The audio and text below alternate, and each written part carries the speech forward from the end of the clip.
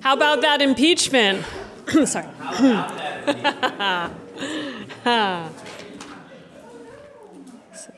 All right.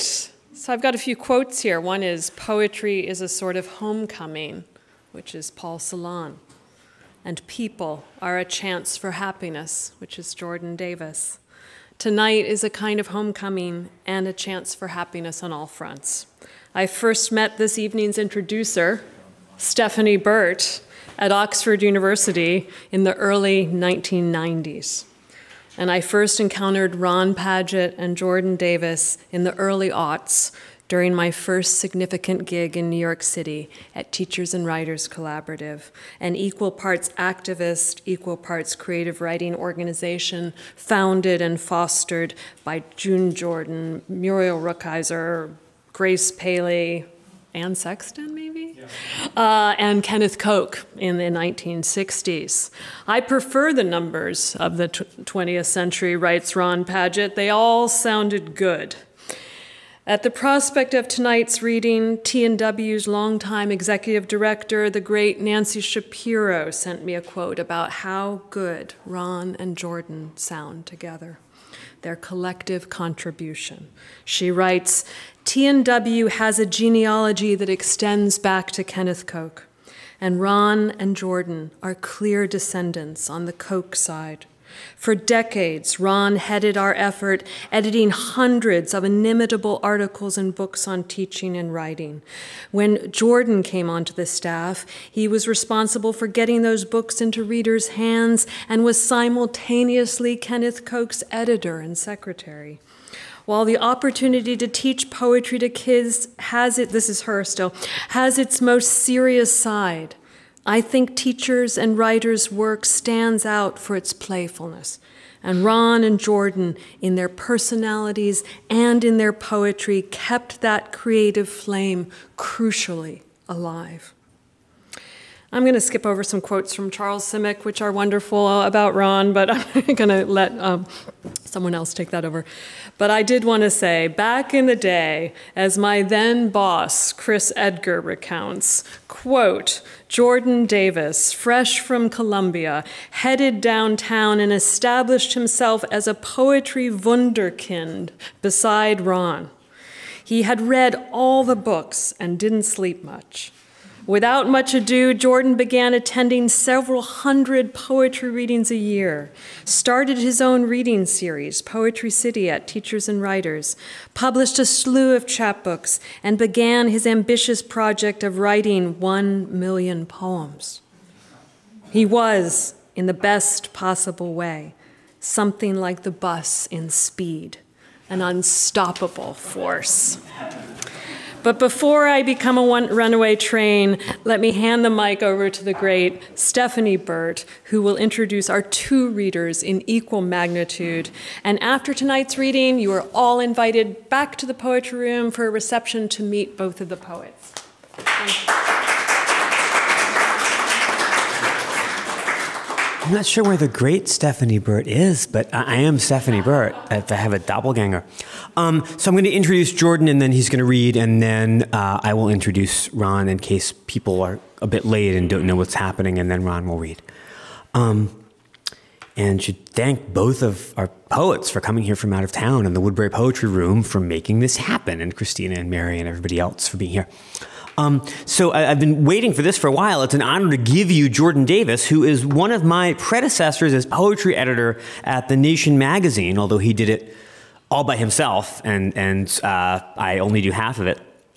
He's a figure who continues and extends multiple traditions of the new, traditions we might also call part of the extended New York school, or extension school, or anti-school. I remember where I was. I was on a Metro North train from New York when I first read Davis's first full-length collection, Million Poems Journal, with its truly disarming premise and its internal delights. And I'm still walking around with parts of Davis's recent collection in my head. It is also disarming. It is also post-extension New York school, post-O'Hara, as well as post-Koch and post-Wordsworth, for that matter. Dorothy Wordsworth. And it's one of many, many things that Davis is and deserves to be known for. Others include a ton of editing, care for the works of Kenneth Koch, a ton of editing of Kenneth Koch, a number of chapbooks, a stack of chapbooks. I didn't know how many there were until I looked it up. And of course, The Hat, not this hat, but The Hat, a literary journal that was even more fun than what I believe was its Lower East Side Mexican restaurant namesake. Is that right? Yes, I have eaten there. The journal's better. It's fine though, but the journal was the best hat. And now we have, and you can and perhaps should purchase it on your way out an hour from now or whenever we're done, right? It's back there, and you're selling it, right? Okay, and you should all buy it. Shell Game, published less than a year ago.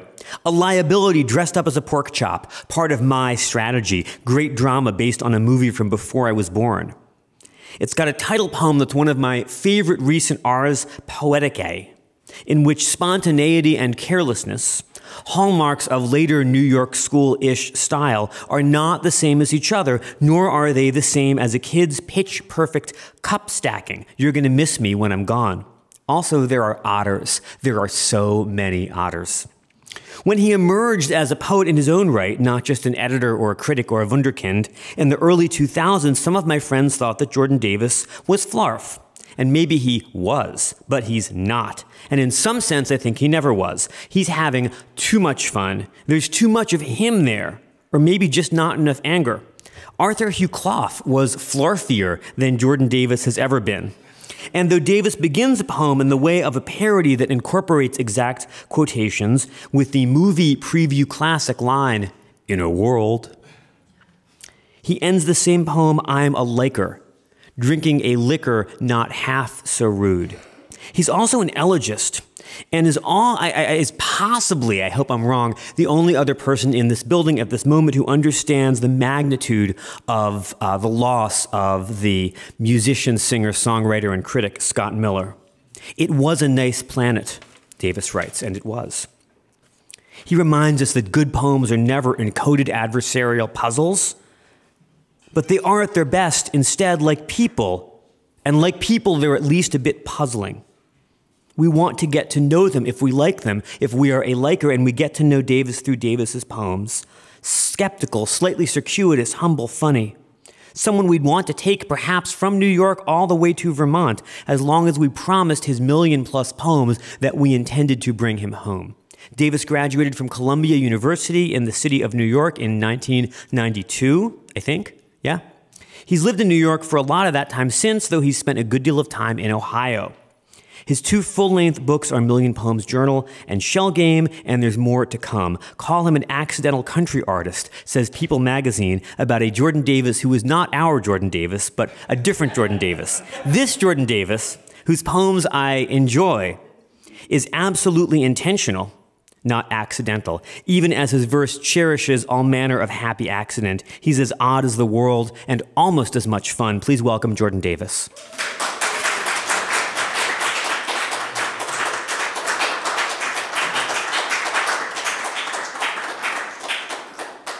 Steph, that was great. Thank you. You're great. And thank you, Christina. And it's a joy to be reading with Ron, who has, since I first noticed in the dusty bookstores of New York and Cambridge, and the libraries of Columbia, these 8.5 by 11 sheets of paper stapled on the side in blue and black. And what are these? And Ron was one of the signposts that led me down this life of ruin. So thank you, Ron.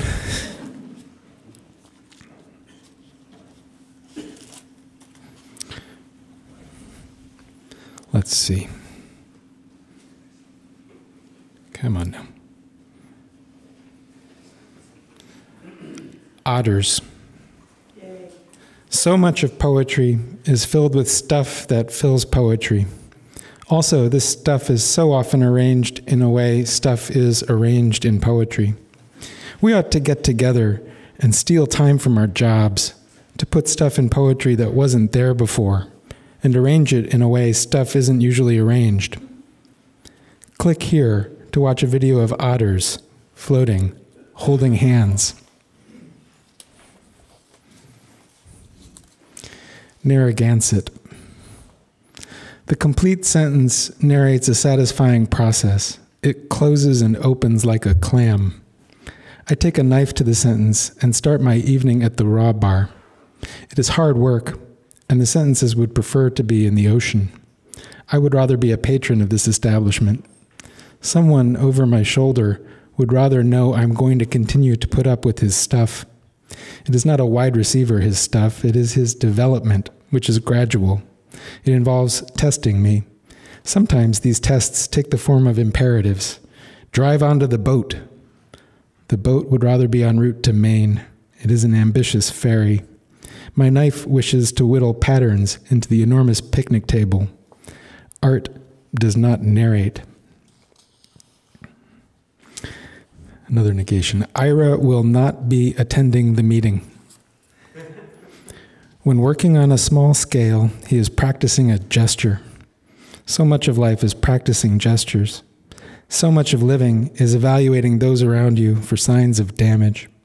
Now it is night. Morning's a blink away. Sleep is sometimes thought of as an avalanche of repair gnomes that attends your pit stop. Would that we were sleeping now. Viable alternatives will be reviled until the point of no return is passed. The only reasonable course of action is to look for sizable flotsam, redo the resume, learn a martial art.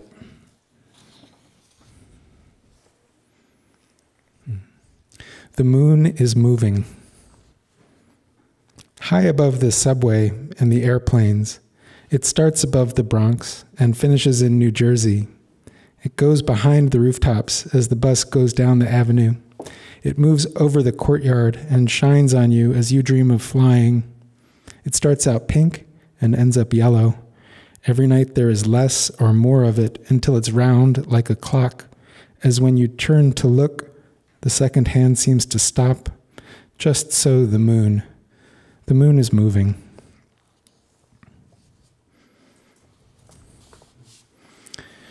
Route 35. If I can get $8,000 for this table, I'll start a university. We'll talk about the books and the movies, the paintings and the land and the Iroquois, me and 20 people the windows look on from a busy street the geese fly down. Words from Lily. Barbarism, batten, brinish, champing, delightfulness, deter, driven, flip, gadfly, glaze, hailfellow, horse rider, Io, lovebird, luster, mid-noon, mubble-fubbles, nunca, peon, plum porridge, printing press, quip, rough-hued, slipshod, strictness, sympathy, touchwood, town-born, waggery. These are all words the OED claims were introduced into the language by John Lilly. The names. One of the games we'd play in the beautiful sunlit offices of the educational publisher was Whose Book Is It? It worked like this. When you hear or read a singular phrase, call it out, wait a beat, then add poems by name of poet here. Many an hour of invoicing, inventorying, and inviting the slow destruction of our times we passed affixing the names of our elders and our peers to imaginary titles, some functional, shipping not included, danger, high voltage, Palomino's excavation, statutory damages, coat fronts, and some crazier ones, as the day the eclipse turned the dimmer switch saw us find 5 of our friends who might commit a book named Sunthroat Odes, Emigrant, The Difference. Chris lived around the corner then, the far side of the Fillmore East, and I shared my block with the assimilating Ukrainians of Kiev, brewskis, and the sawdust-covered floors of What'll It Be, boys, lights or darks. When the world hands you crackers and onions, you might imagine it all exists like Taras Bulba himself, to be written in a book and put into an M5 prestige mailer, coerced into place by post-consumer peanuts and shipped to the immortal United School Districts of Hagerstown and Kenai. You might, if you were me. You might also imagine, though this is harder to believe, that the names of these poets, these places, these objects, stood for some accomplishment, a necessary mystery added to the world to replace the old, easy-solved ones we chuckled about, chugging our old foghorns. After our second pints of barley wine, we fell sideways to the floor. There, I should have noticed the internet money washing away the borscht halls, the Italian baby clothes stores filling up the dormant frontage, the 1,000 puppies of the bank where months before the crackheads considered the purchase of a Glock. Instead, I took my leave up the 5 flights to fall on my futon and dream of living, loving, party-going, nothing, doting, blindness, pack my bag, concluding, back. Coffee. What a beautiful foreign country coffee used to be. What an instantly achievable mark of difference and superiority to say, you call this coffee? This isn't coffee. Let's go around the corner for a real Spanish café con leche and toasted buttered bread. How good it was to get high so fast, and how easy it was to maintain, and how skinny I got, and how familiar with heartburn. The summer of the NEH grant, the room the college chipped in as a kind of matching grant was unair-conditioned and concurrently occupied by roaches.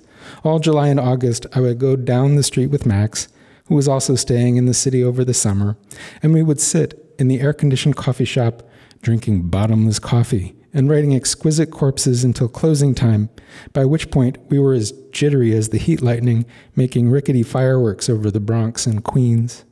Coffee, give me more. Give me all of it. We can have it, and it's not anything significant, but we aren't getting drunk, and we're talking so much it might as well be marriage, more than marriage. We might be turning base metals into gold. Also, the apricot jam they served in a little paper cup with the croissant, that stuff was a miracle. And the notebooks filled up with what the caffeine demanded, and the days turned into bricks in a wall, separating us from productive membership in society.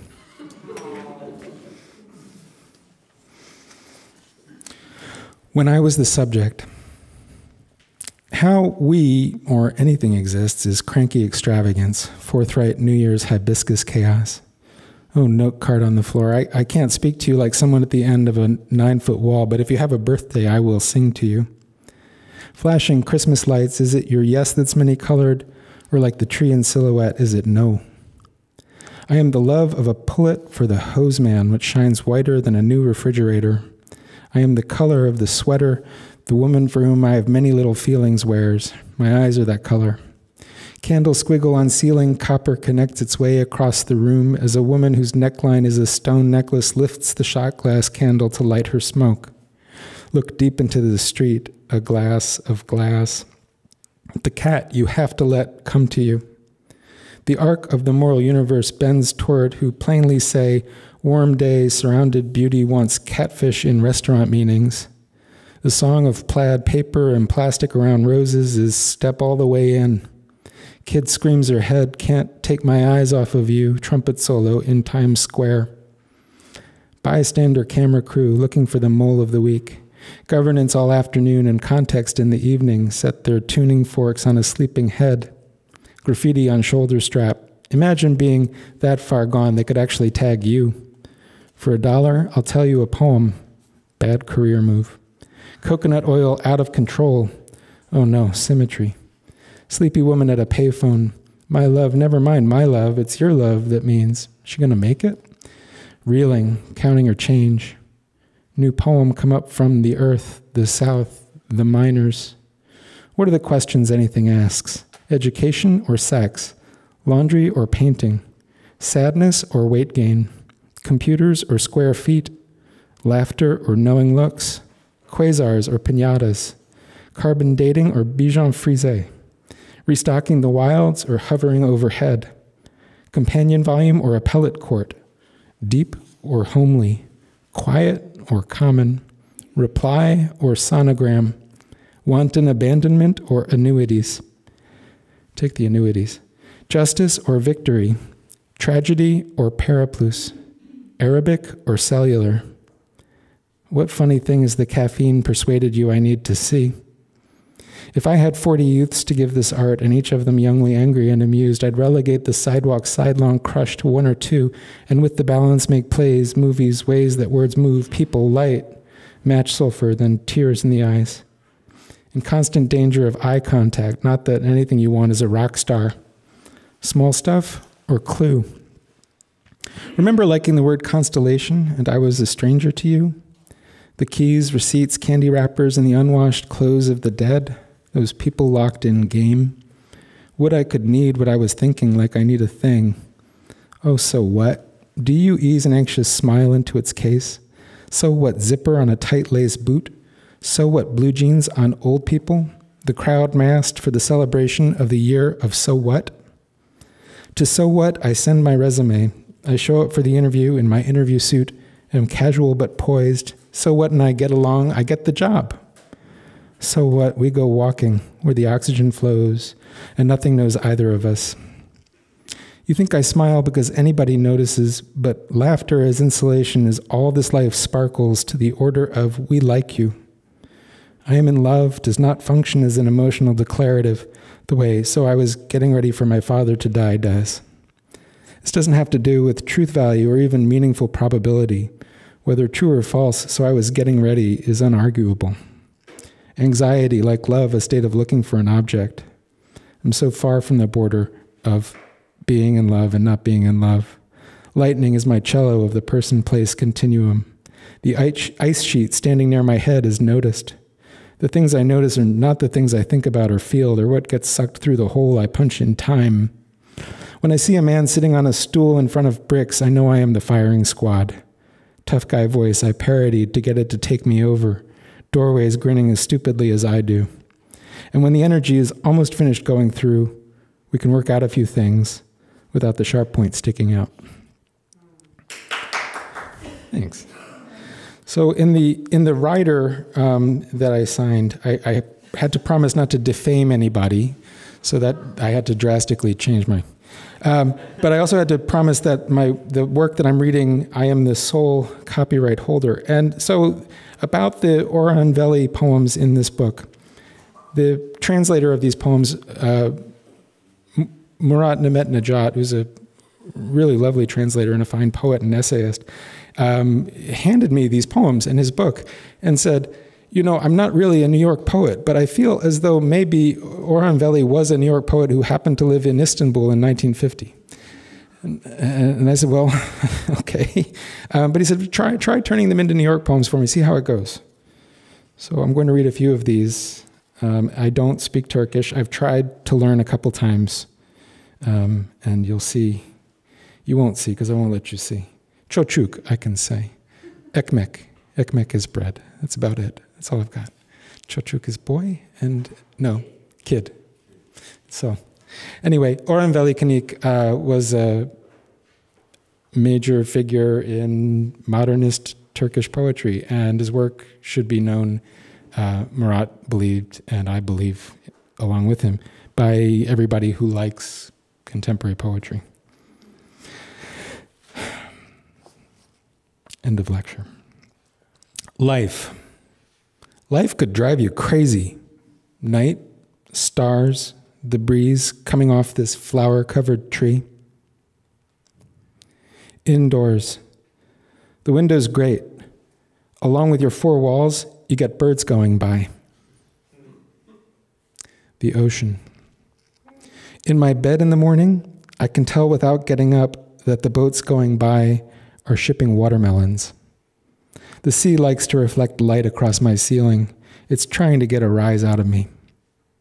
Seaweed and fishing poles pulled up on shore remind the children who live here of nothing. Mahmoud the Moocher. What do? Every night while you're asleep, I paint the sky blue. When the sea tears, who do they get to sew it up? Yours truly. I moonlight daydreaming. I dream there's a head in my head, a belly in my belly, a foot in my foot. You have a better idea? Poem with a rapid shake. I woke up and the sun was in my heart.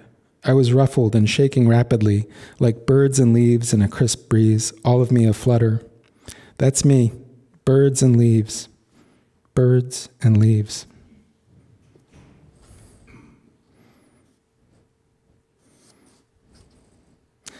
Sunday night. Yes, now I am dressed badly, but when I pay off my debts, I'll get some fine clothes, and you will still not love me. However, when I walk down your street, dressed in my respectable man disguise, I won't be carrying you around in my heart like this, thank God. Good and sad. It might have gotten on my nerves loving people if love hadn't taught me to get good and sad and stay that way. Temporary insanity. Over her at last, and the world is full of girls.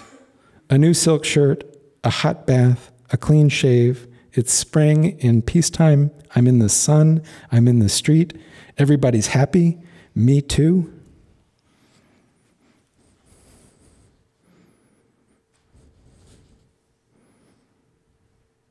Nope.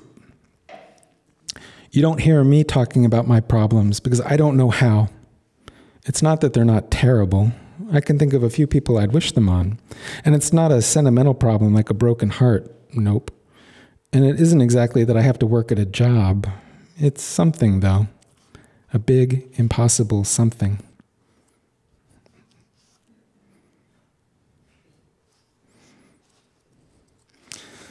That's Orhan Veli. I'm going to read 4 more poems. When you come to the end of the, I'm attending a lot of Orthodox Jewish services, and when you come to the end of the 7th reading, there's the maftir, which is the, everybody wind up, we're going to wake up. So maftir. Not, nothing, never, no. Sleepy sweater wearer, making maximum wage for a middleman in Lodi, playing bass in a dive bar in Little Rock, baiting the contender for a bit of rope-a-dope in Shreveport. It is the American way to love names. What we repeat teaches us rhetoric and calls it music. It sincerely hopes to bed us, and maybe the beach will come right up to the library with an invitation for us to grow up already. What do you say? Up for some growing? The artist goes barreling down a context. He's buffed his concept to a luster. Mayhap you will join him at the AMF for a few frames. Maybe he will tell you what you are dying to hear, which is neither here nor there. This peculiar, unpleasant space called poetry, forsooth, no worse than a nightclub, no better than a house on fire. Ah, said the American, that cannot be helped. Ah, said the American, we must be ruled by the wealthy inept. It is our heritage and birthright. All citizens are entitled to feel contempt for their leaders, and by extension for themselves. You too, sexy. The Facility Finder. I was pleased to discover America. It cheered me up to hear everybody else fighting. When I finally gave my hostility a name, I started cleaning up after it like a proper pet. It felt great to make a fuzzy electrical sound. Holding my place online with the book of my 1,000 doodles gave me inordinate feelings of pride, or ordinate maybe. The sun making wavy lines on the roofs of the parking lot, the waves making a glint-covered sunset on the roof of my heart, the roofs keeping me my accustomed level of damp, it all meant one thing. Tautology is the energy source of the future, and you are the one I want beside me in the vehicle, our hands on each other's knees, shouting our heads off to the music, recorded on this obsolete medium as a low-cost way to express our earliest vibes. Kale. I hear James, but can't see him, so I call out his baby name, Jamie James, and he pops up from behind a plow bank. We walk down the driveway, past the barn to the fenced-in garden, iron rail, green metal grid, red thread for the deer. The black mama cat with the extra toes comes running past us. The ones buried in snow are insulated, James tells me, as if quoting from the pruning book. He might be. If you cut a butterfly bush down to nothing, it grows back the next year twice as high. There are 5 or 6 tall stumps of the flat variety and 8 or 9 low, curly ones. We fill a plastic popcorn bowl and leave as much behind, still growing. Wine from a tall, narrow glass, I write with you flowing in my pen. You are deeper than a cello and clearer than night. Thank you.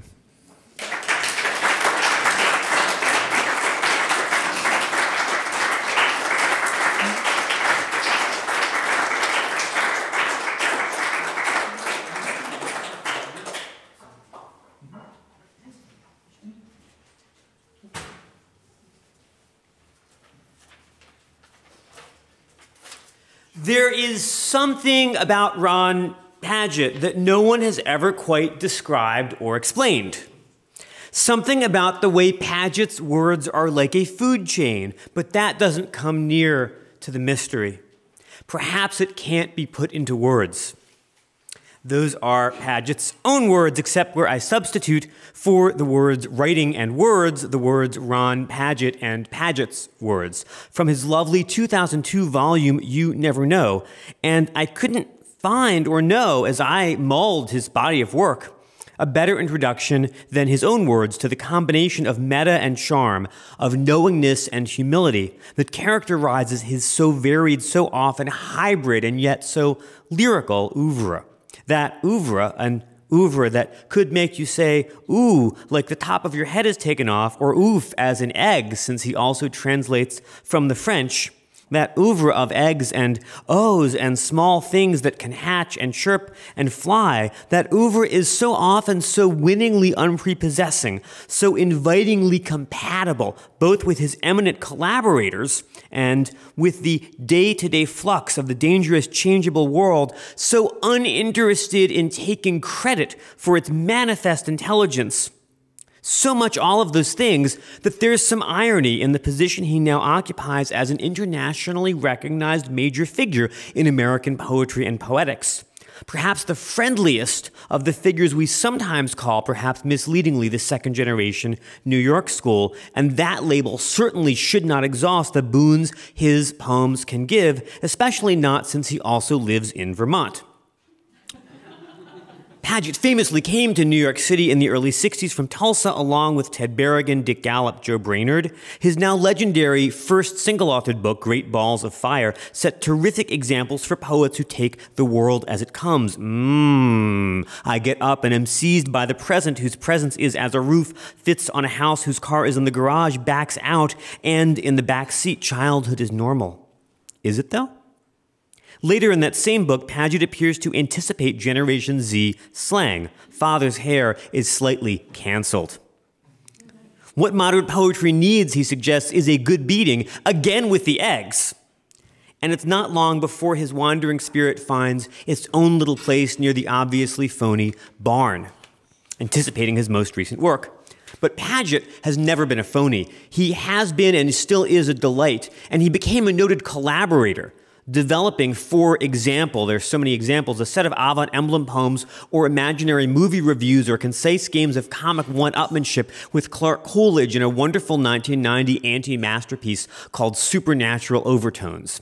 I don't think you're not gonna read from that today, are you? Can I read one overtone? Okay. I can't? Okay, I can't. Anyway, more recently, he's been diving into a salad bowl, a medieval salad bowl, joining Coolidge in the trek of New York figures north into New England, explaining how to be perfect, writing poems on commission, as some of us know, for a movie called Patterson, proposing in a love poem that I become the cigarette and you the match. I don't know if that's on Tinder. And recently, in his very new book, Big Cabin, holing up in a big cabin in, of course, Vermont, long enough to create the neo-pastoral of a poem like Timex Blur.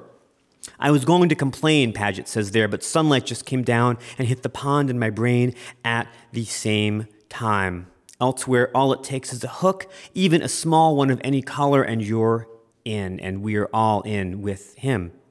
Ron Padgett was born in 1942 and launched his literary career in high school in Tulsa. His many books of poetry and prose include memoirs of Joe Brainerd and Ted Berrigan, The Straight Line, Bloodwork, How Long, a Pulitzer Prize finalist in 2011, and a 2013 collected poems which won the LA Times Book Prize. He has directed the St. Mark's Poetry Project and also taught poetry writing for students of various ages, and also, as we've just heard, done a lot for teachers and writers. In 2018, he won the Poetry Society of America's Robert Frost Medal for, of course, lifetime service to American poetry. And he continues to dwell, I think, both in New York and in Vermont. It's an honor and a pleasure to be able to listen here in Lamont Library to Ron Padgett.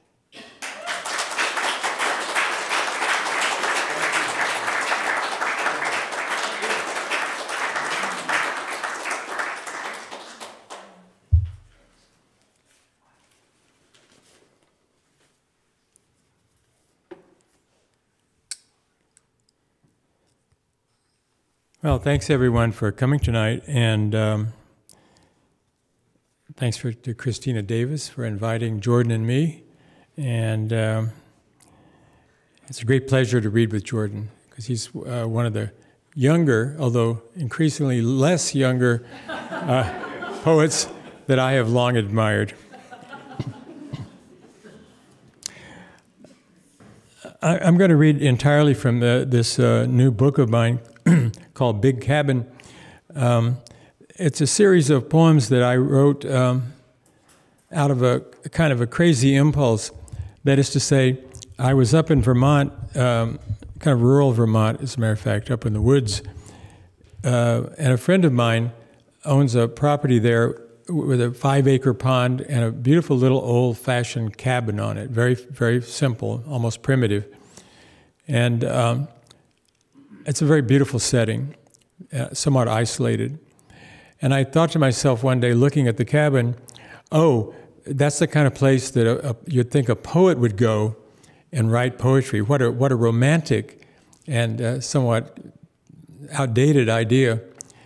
And it's a really, actually kind of a stupid idea for me. Therefore, I'm going to do it and just see what happens. So over the course of 3 Octobers, consecutive Octobers, I went to that cabin early in the morning and sat down and wrote poems. And this is a selection from the pieces I wrote over those three autumns.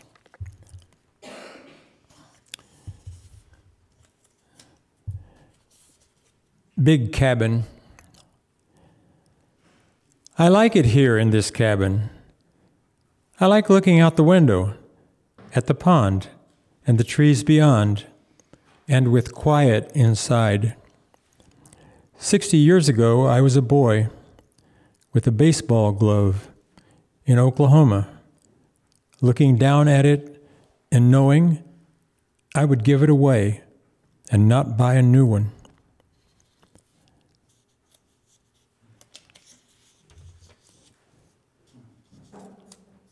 That's the only boo-hoo poem in the collection.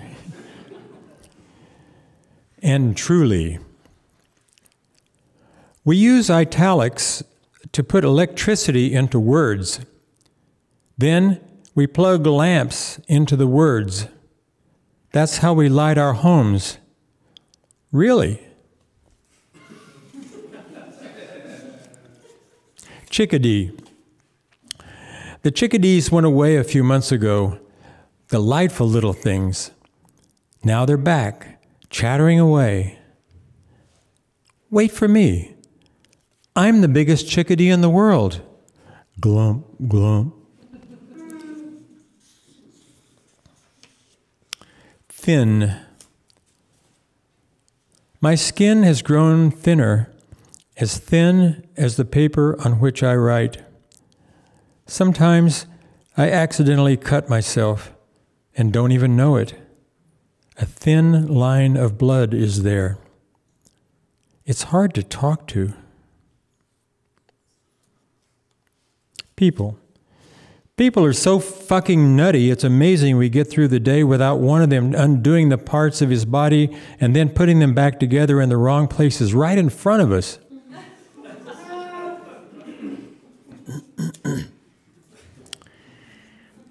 Sandwich. I'm in a cabin about 300 yards from my house in the woods on a cold, damp day, sky overcast, bright gray. At home, in the fridge, is sliced ham I will put between 2 slices of bread with mustard and raise the ensemble to my mouth and go chomp. A chomp 300 yards away.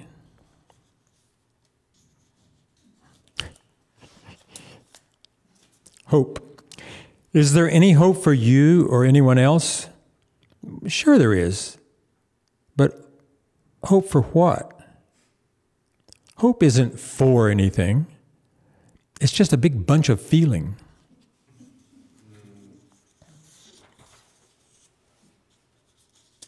And the next one, oddly enough, sort of jumped into the sequence somehow. I don't know. It almost doesn't belong there, but it does. It's called Harold Clow. In 1895 or thereabouts, Harold Clow was born in East Calais, Vermont. I knew him for the last, 25 years of his life, and deep into that time, I thought to talk with him with a tape recorder running. I never did. You will never hear his voice saying anything. What a dope I am. When he started driving a car, there was no such thing as a driver's license. He was under 5 feet tall, with huge hands and feet, and his hair stuck out from beneath his dirty baseball cap like quills on a porcupine.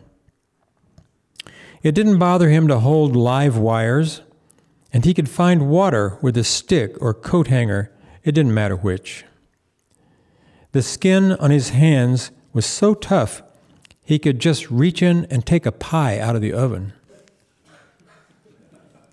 He showed me how to hold a nail and at the same time to drive it in with a hammer using only one hand. Around 80, he discovered Playboy. Amazed that he could see those girls all totally naked and glowing right there. He once mailed a donut to my dog. He knew how to lift a barn all by himself. One day I got a call from a friend who said, "Old Harold just died in the hospital, heart attack." An hour later, the friend called back. "Harold ain't dead. He come back to life." Not only that, when the nurse returned, he was sitting up and smiling. A few years later, he really did die of a fire in the house he was born in.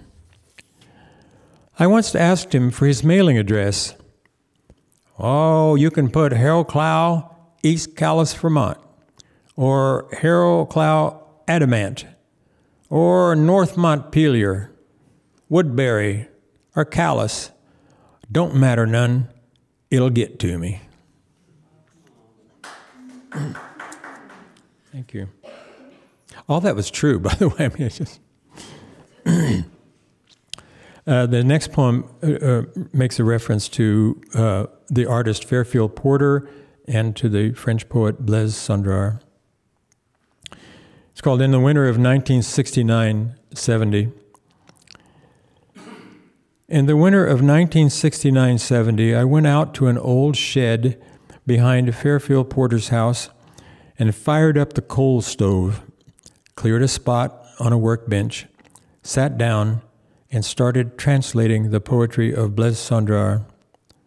Sometimes the room got so hot, I'd open the door wide open, and outside snow was falling. It was one of the happiest times of my life.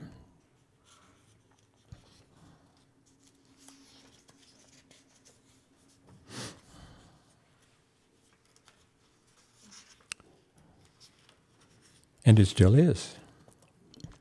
This poem is called Paul Éluard, the French surrealist poet. Paul Éluard said, "There is another world, but it's in this one," or something to that effect. I would say, everything is odd enough as it is, or something to that effect.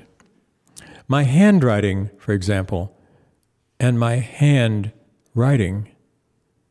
Hand, say hello to Paul Eluard.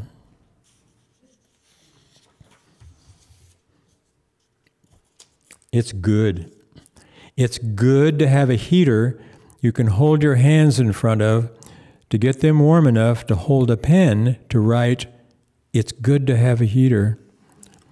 And to feel the warmth spreading into your knees and down your shins, though you can't do much with them in a sitting position. They're just down there being shins.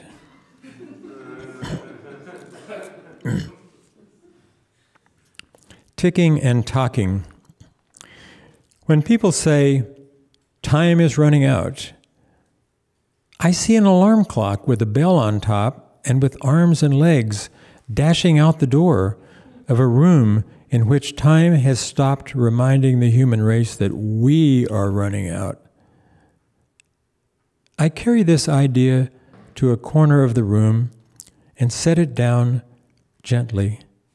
I don't want to wake it up. Then I tiptoe away.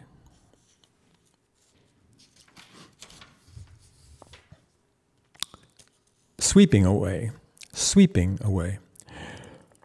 What I want to do is to forget everything I ever knew about poetry and sweep the pine needles off the cabin roof and watch them fly away into this October afternoon. The pen is mightier than the sword, but today the broom is mightier than the pen. Poem. You're here, and if you relax for a moment, your back and other parts will arrive, and you can be together with yourself. A little happiness.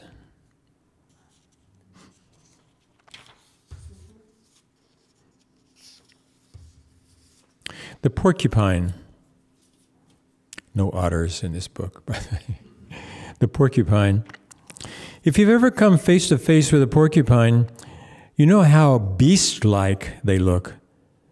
But to the porcupine, you are of very little interest, like a stone on the ground. Though, unlike a stone, you wave your arms and shout, "Hey!" The porcupine swivels his head and waddles a few feet away. He isn't very funny.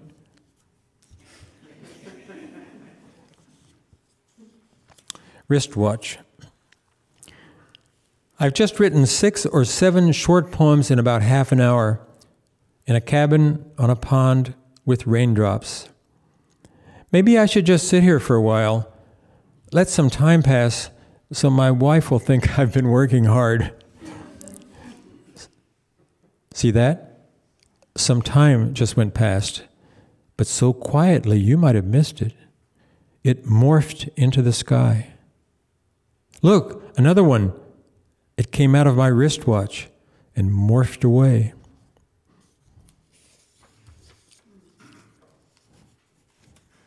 These poems seem a lot crazier than when I wrote them. Almost statue. Am I going to end up liking myself? It could go either way. But is it important, liking oneself? Well, it helps, but it involves a lot of self. What would I be without my self? Maybe a statue. But what's the point of being a statue? Maybe I could be part me, part statue. Is that possible? Yes, for a psycho or a saint. Timex blur. I was going to complain about how irritating it is to have to change one's clock twice a year and not understand why, but sunlight just came down and hit the pond in my brain at the same time. Things to do.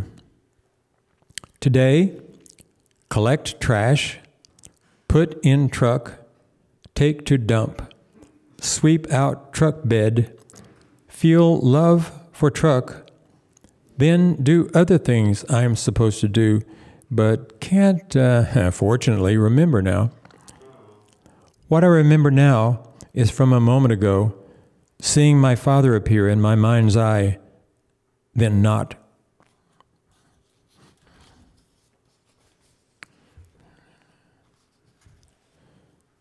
Shanghai cutout.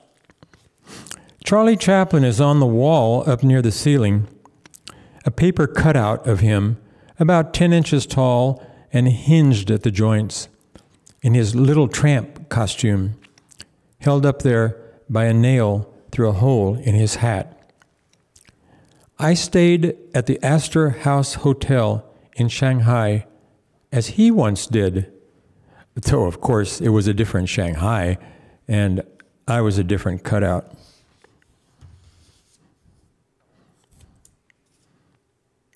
Haiku.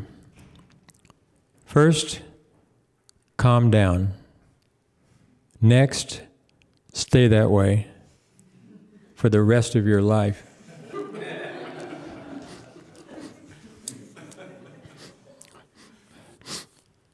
Sideways guy. I happened to catch a glimpse of myself in an old mirror, cruddy and mottled, the mirror, not me. Late medieval old guy, turned slightly and stopped, black stocking cap sticking up and eyes not exactly dead but lacking the quickness of youth, fixed on you as if on someone you don't care about one way or the other.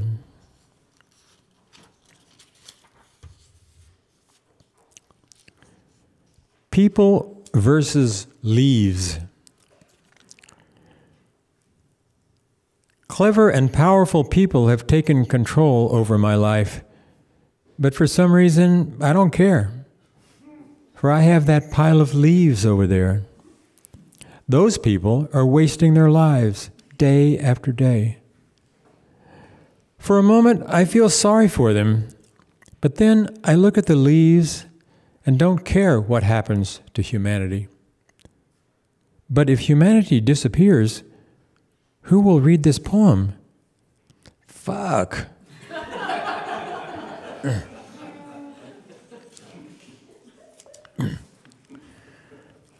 More about Whitehead, Alfred North Whitehead. Was it Whitehead who said that there is no distinct line between one's body and the air around it? That along the boundary, atoms are constantly being exchanged? I knew one of his students, Ann Porter. Maybe some of his atoms stuck to her, and decades later got transferred to me. What a charming thought. And idiotic.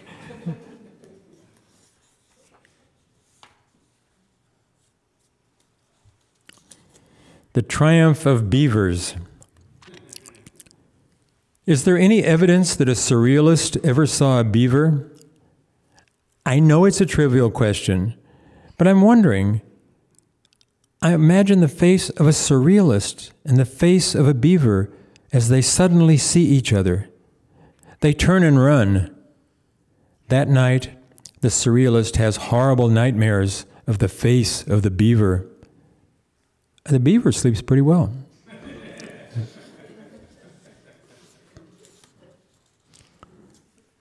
There are two more. I'll preface this one by saying that I gave a reading in China a couple of years ago, and at a university, and there were like 500 Chinese students there, all totally riveted on whatever poet they were listening to in this festival. And they were just crazy about poetry and very fascinated by Westerners. So anyway, this poem is sort of set there. It's called Hi Whoosh. When the crowd of Chinese girls clamored for my autograph, I gave it happily, stunned, in a calligraphic script, as if I were writing in Chinese on a long scroll that called for a long unrolling my name, ending with a fluid whoosh across the sky, and up I went into the stars.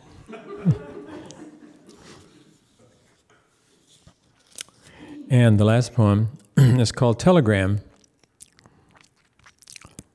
This morning about 4, I was lying in bed thinking about how I'd be here in this cabin scribbling away, and how the lines go as far as the words make them go. Finally, I got up and went down and made oatmeal, toast and tea, jasmine, to put a little bit of China into me and wake me up like a real human who does whatever he has to do. Like stop. Thank you.